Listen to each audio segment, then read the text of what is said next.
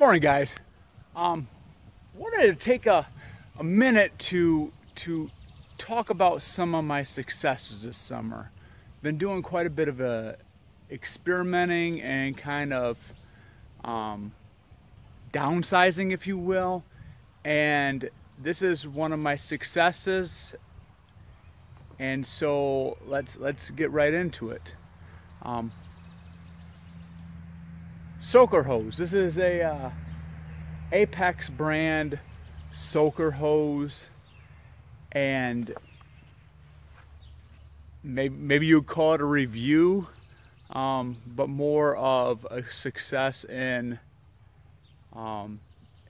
meat irrigating. So about a year ago, I did one of my early videos. Basically, it was me and my son hoeing the pumpkin patch, and that's how we always did the pumpkin patch. We would do it in either blocks or we would do it in rows, and then I would come out here with a stand sprinkler and I would irrigate for hours. I mean, sometimes 6, 7, 8 hours. And you'd come out here and you'd kick the top of it loose, and it wasn't penetrating. There's just not enough water. Where I'm located, it's house and barn, and on the other side of that chicken coop is my hydrant. So I have to pump water back here about 200 feet. And so it wasn't very practical. And it was a big waste it was just a waste. If we had a good rain season, I would have quite a bit of squash, and in fact, one year we had a great corn crop, but it was unpredictable, and that sprinkler just wasn't enough, being so far away and then trying to push it through like 1/2-inch water hose or 5/8 water hose.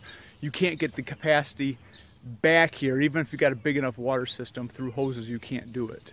So let's get into it. So what I did instead was I decided to be a little more intensive. So in the past,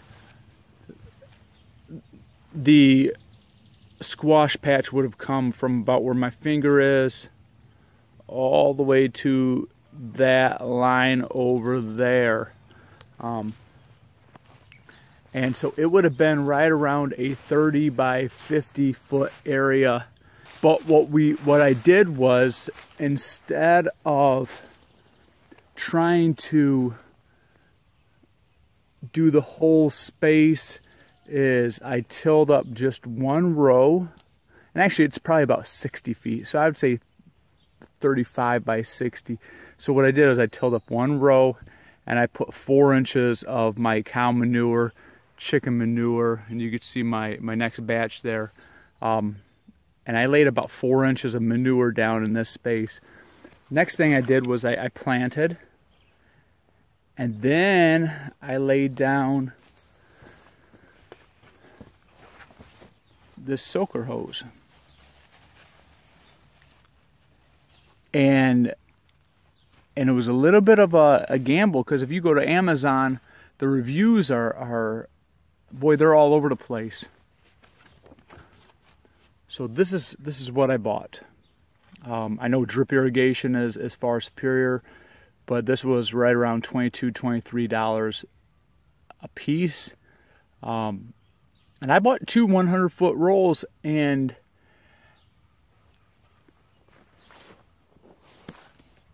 you know, reading the reviews, inconsistent spreading of the water, or you know, would work for the first third or first quarter of the hose, and then the last quarter.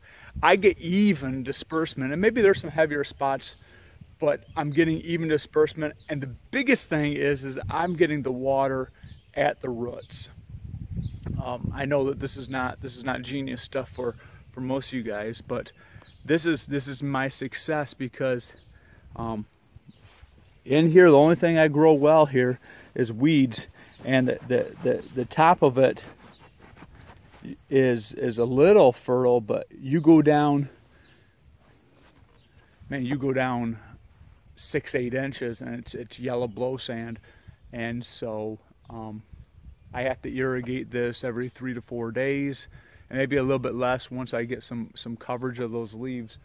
But that's my my squash patch this year, and we've got everything from those 68-day baby watermelons to loofah sponges and butternut squash, and you could see that it's pretty intensive. You know, I've got about a plant every foot, but they've got space to roam, and we've been doing some training, pulling them off to the sides and spreading them out.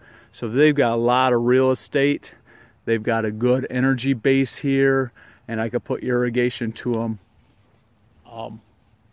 And so far irrigating this area, this is a success. I will probably come back in you know, October. I got most everything timed where the pumpkins and squash will be coming in October. It may, you know, I'd like to do a quick review. I guess my question is eventually I'd like to pump out of the pond. And has anybody had any success with soaker hoses coming out of maybe an IBC tote? Is that enough pressure for a soaker hose? Maybe some of you off-grid guys can speak to that. But yeah, this is my success. If someone's looking at one of these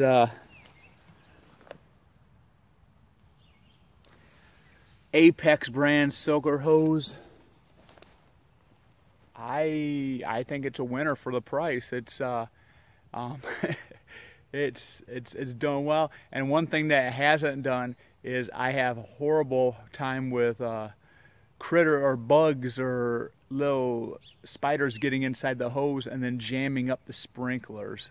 I don't have that issue at all with the soaker hose, and that has been a real blessing. So hey, this is Joe. Been pretty quiet on the farm this summer, and honestly I like it. We've been just kind of pulling back a little bit, trying to figure out what we actually enjoy doing, what's profitable for us, and what's manageable for us as we try to tame the wilderness here and raise 5 kids, and you know, and try to enjoy our life here. So thanks for joining me. We will see you later. Bye now.